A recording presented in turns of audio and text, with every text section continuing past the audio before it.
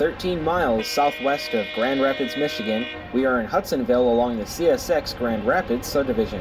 Today is grinding day for this section of the railroad, with the LORAM Railgrinder number 403 working the main line, while the smaller 610 takes care of the switches and crossings.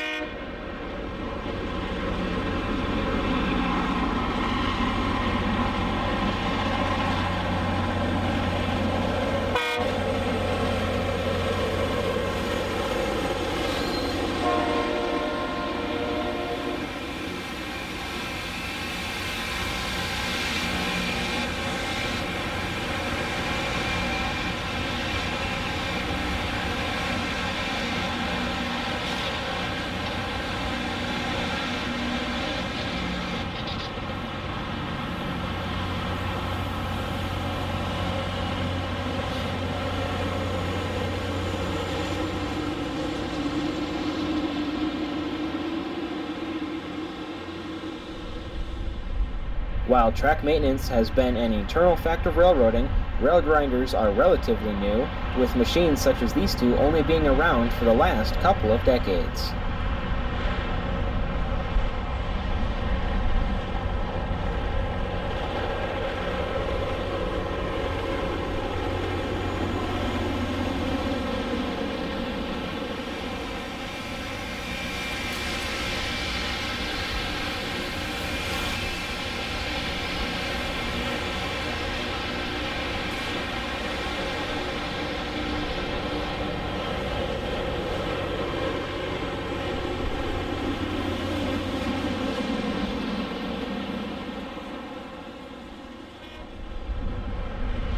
The process, as we see here in Zealand, begins with a spray of biodegradable foam and water to wet the brush in an attempt to prevent any fires. Then several units, with dozens of grinding stones each, are run over the railhead, reshaping the rail to remove defects and increase the life of the rail. This practice also helps keep trains safe by eliminating most surface cracking and fatigue wear, reducing the probability of rail fracture.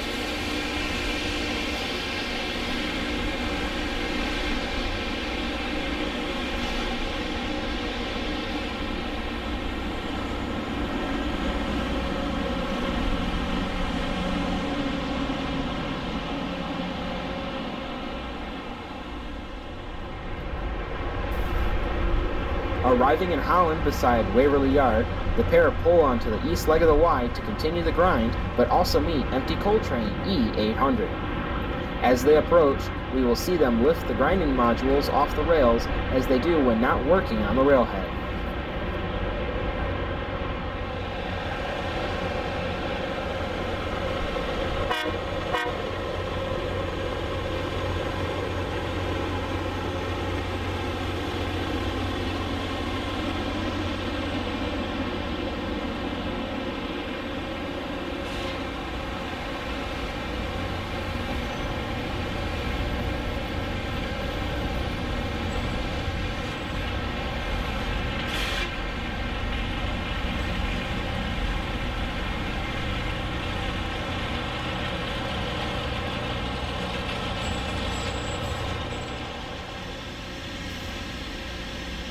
CSX's RN dispatcher out of Calumet City has held the team here to allow E800 to pass through. With a pair of BNSF SD70 ACEs in the lead, the train has just departed the J.H. Campbell generating facility and is heading back to the Powder River Basin for another load. The BNSF power is standard on these trains, since it is far easier just to leave the BNSF pumpkins on the train at Chicago than swap power in the middle of the run. Instead, BNSF simply bills CSX for the time that their locomotives are used on the foreign road.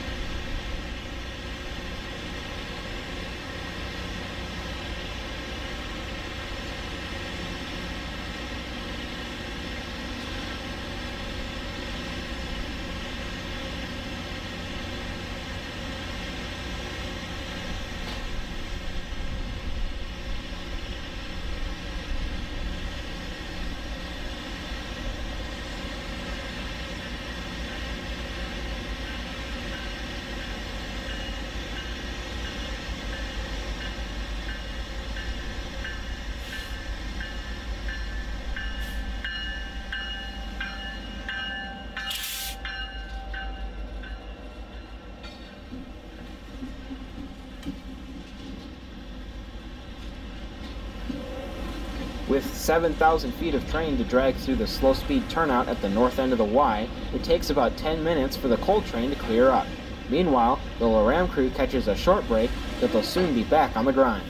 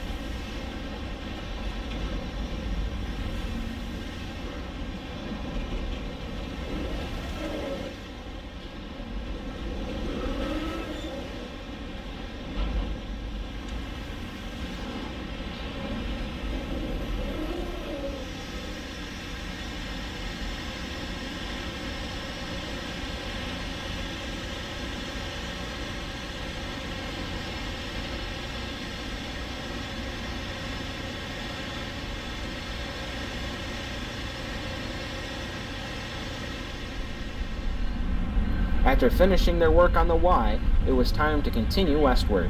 From the platform of the Holland Amtrak station, it's easy to see how dusty these machines can be, despite a hefty air filtration system which catches most of the dust generated by the grinding.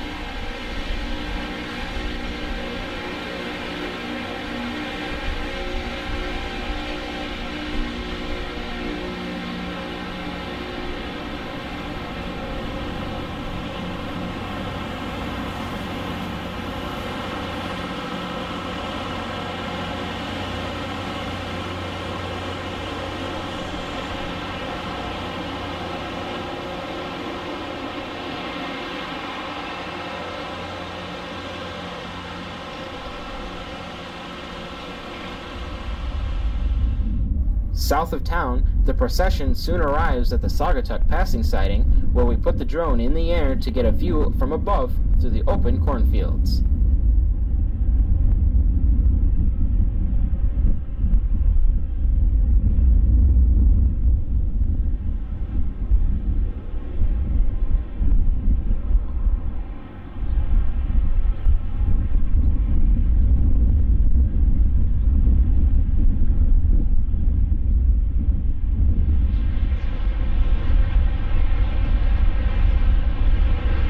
When the primary grinder approaches a crossing or turnout, as we see here, the grindstones are stopped and lifted clear of the track, passing over the points and then returning to work just beyond the switch frog, continuing at an impressive clip for such an involved machine.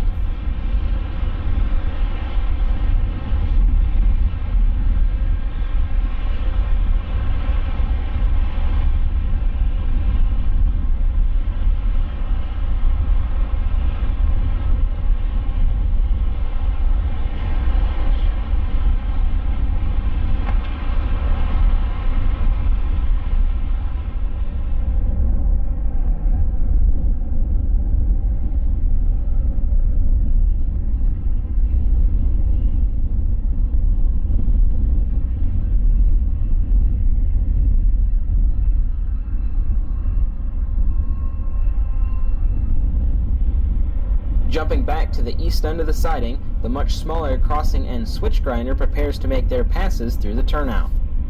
To ensure an accurate and damage-free grind of the switches and crossings, this machine has specialized equipment for this specific task. They'll make several passes over this power-controlled turnout to grind both the through and diverging route.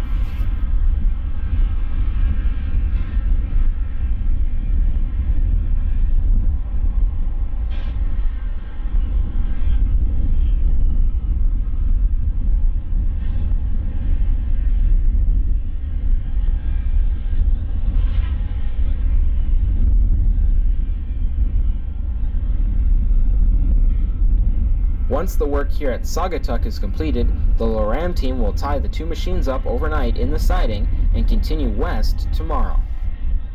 Thanks for watching this edition of the Thornapple River Rail series. Don't forget to leave a like and subscribe for more, plus leave any questions or comments down below.